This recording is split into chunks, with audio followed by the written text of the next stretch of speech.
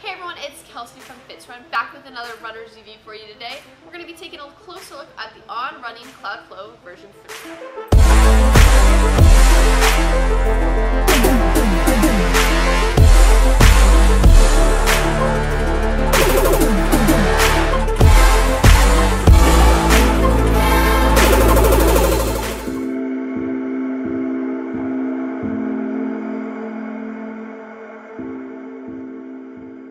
The Cloudflow by On Running is a nice, super lightweight running shoe that can go from a 5K all the way up to a marathon. This shoe tends to do really well for tempo runs too, some fast speed work on that track.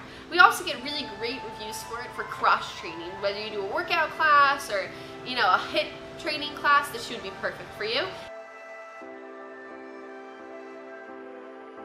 It's a little bit flatter than we get from most running shoes, but still packs a lot of cushion and support within it. This shoe uses Helion foam as the cushioning. As we all know, most On shoes are made with that, so it's kind of their blend of foam and rubber.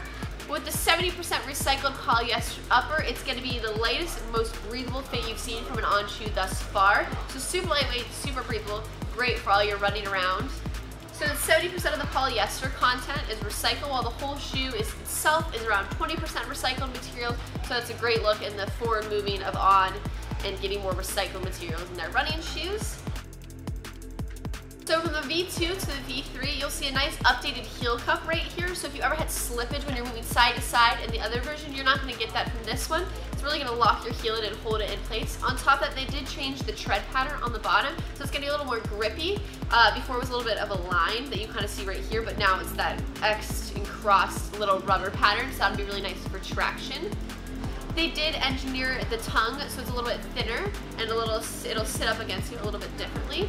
As you can see, the laces are a little flatter than the previous model, so it's going to lock the foot in a little bit better than we saw. So if you ever had your laces untied, you won't see that anymore. A lot of shoe brands are moving towards that flatter spaghetti noodle kind of lace rather than angel hair. This shoe is very comparable to a Saucony Ride, a Brooks Ghost, maybe a Hoka Clifton, something in the mid-tier cushioning level, but still great for longer distances and very versatile.